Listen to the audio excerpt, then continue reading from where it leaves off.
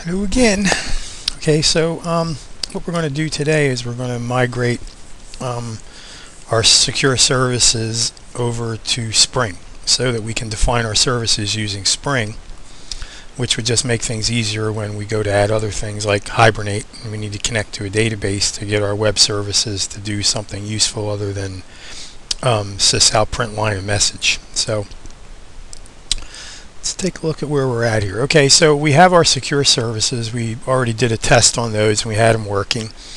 So now to migrate it over to Spring, we had to do a couple things. Okay, first of all, we're in NetBeans. We're using JDK 6. We're using Metro 2.0. Okay, so what we had to do was, of course, we added the Spring libraries that come with NetBeans. We added the 3.02 release of Spring.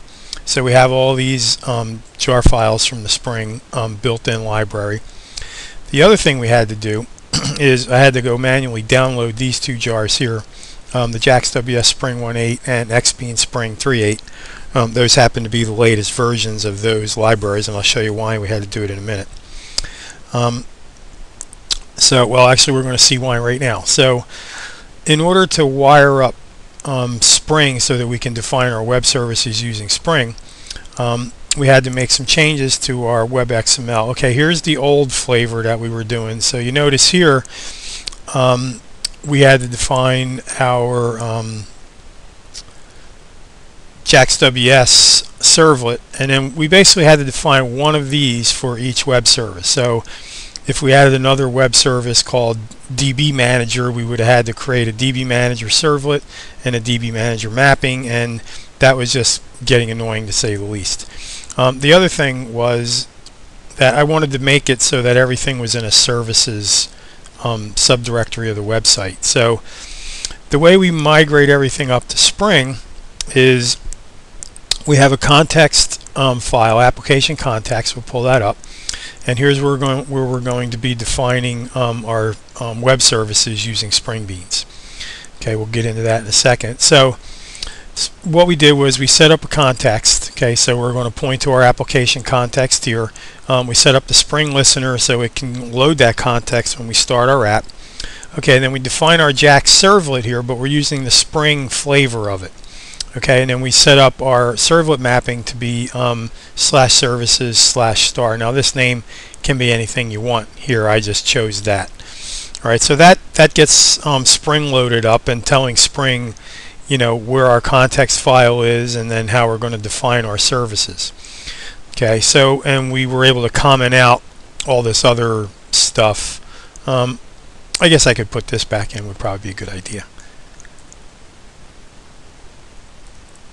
Put the welcome page back in, why not?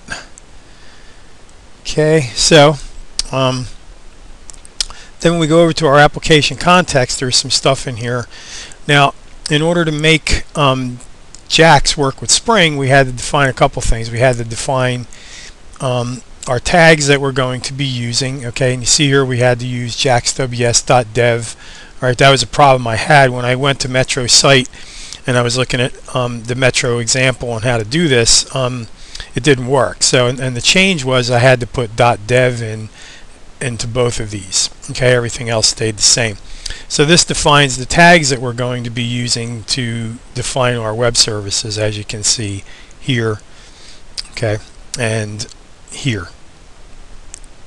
So now the other thing too is, in order to wire it all up to our schema, we have to also define these two lines in, you know, this would be like your standard Beans context definition for Spring, the header, and we had to put these in to get JaxWS to work and point it to the proper schema definition.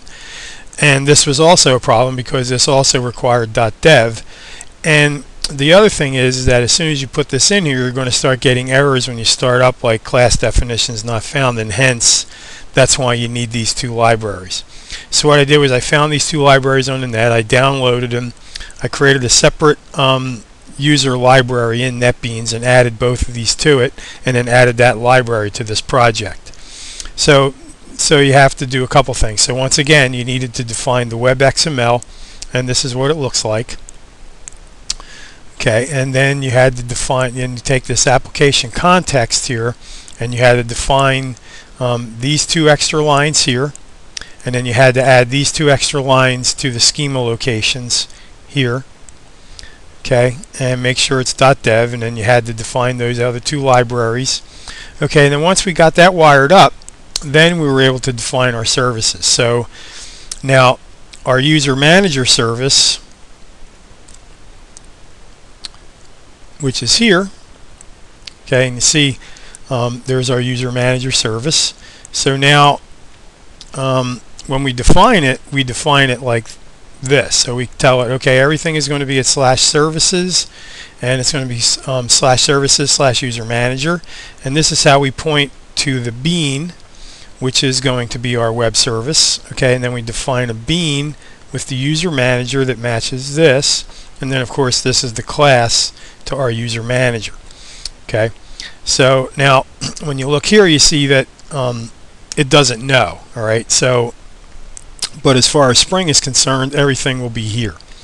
Now there's a couple other definitions I have in here that we're going to get to in some later videos, where we're going to load up some properties, and we're going to point to an LDAP client or even a database, and then we'll have a way so that we can have Spring give us the ability to grab our factory, so we can get beans from the factory, and then we'll define our beans in this file, and we'll be able to get access to them through this mechanism here, and we'll talk about that in some upcoming videos. But for now, what we're doing is just migrating our web services over.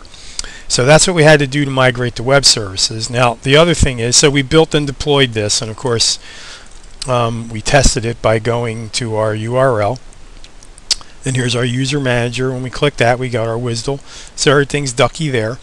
The next thing we had to do is, because we're using a secure token server, we need to remap the secure token server to come back to our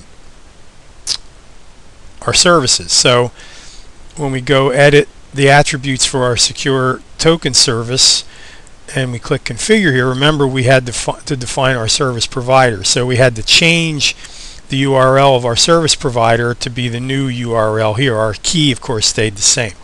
Okay, so then we build and deployed our STS, and then what we did was I rebuilt the client by pointing the client to our new user manager service here, and as you can see, it's pointing to the services version of it.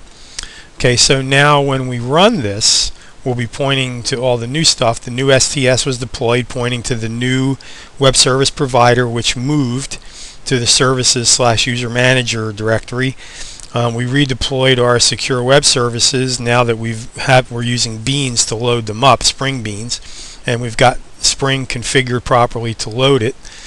Okay, and we were able to test that, of course, by going to the URL, and the WSDL certainly comes up.